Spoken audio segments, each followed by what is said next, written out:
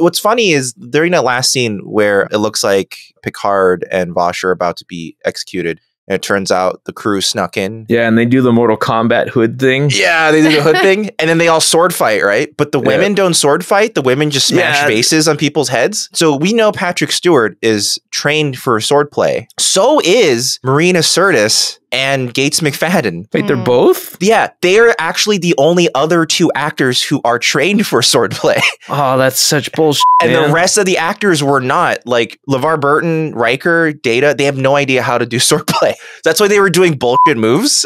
They should have done that. It would have been so much funnier. They even asked on set, we know how to do sword fighting. The producer told them, well, it's not period accurate. And you're like, motherfucker, you're in like a Q simulation. That is the stupidest reason.